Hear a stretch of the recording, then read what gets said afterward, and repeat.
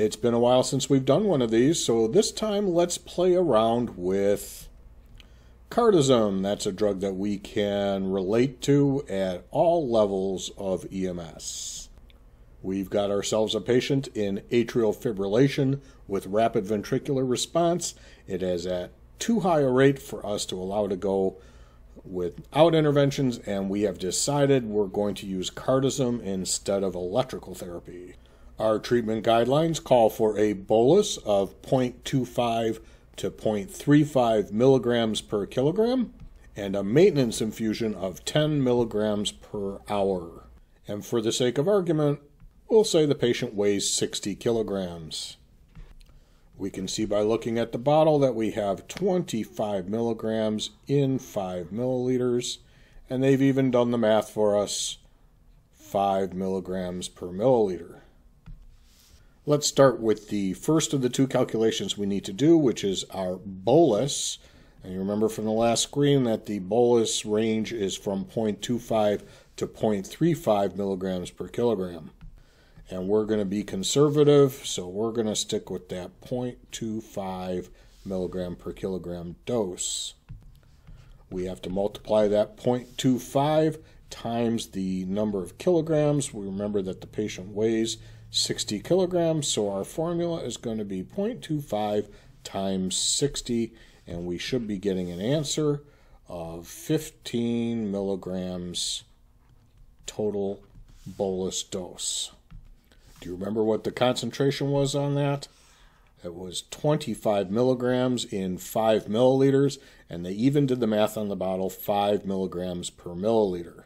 So with a desired dose of 15 milligrams and a concentration of 5 milligrams per milliliter, 15 divided by 5 would give you 3 milliliters, because you cancel out the milligrams and do the math. And there is your bolus amount. Draw up 3 milliliters and you have 15 milligrams. Here comes the more complicated part. We have to figure out our infusion, which by our orders is 10 milligrams an hour. You go to the cabinet in your ambulance and you look at your saline bags and you see that the only bag you have available is a 500 milliliter bag. And you remember the bottle has 25 milligrams in it, but we've already used 15, so we're going to crack open a second vial of Cardizem. So we'll have the full 25 milligrams to play with. And in case you haven't figured it out yet, this is a fluid over time calculation. Hopefully you carry a pocket card that has some formulas written out on it. And if you look at fluid over time, it's the amount of fluid times 60 in order to convert into hours, divided by the total time in minutes. Amount of fluid times 60 divided by total time will give you your answer in milliliters per hour, which is what we need to program into the IV pump. Do we have everything we need for this calculation? Well, we do know that the hour is going to be 60 minutes, so we can put the 60 down here. Do we know the amount of fluid? Not yet. For that, we have to calculate the concentration. And when calculating concentrations, I sometimes forget, am I dividing the 500 divided by the 25 milligrams that are in that bottle of Cardizem, or am I dividing the Cardizem by 500?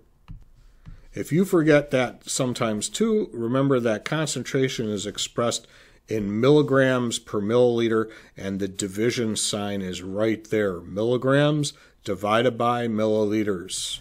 Our calculation is going to be the 25 milligrams that are in the bottle divided by 500 milliliters, and that gives you 0.05 milligrams per milliliter. And how many of those milliliters at 0.05 per does it take to get to 10 milligrams? 10 milligrams divided by 0.05 concentration will equal 200 milliliters. So now we know how much fluid we need to give. We need to give 200 milliliters times 60 divided by 60. Well, those cancel each other out. So we can just do that. And our answer is 200 milliliters per hour. And now we have the answer to all our math questions. For our bolus, we're going to give 3 milliliters of this fluid, and our maintenance infusion is 200 milliliters per hour. That's all for this time.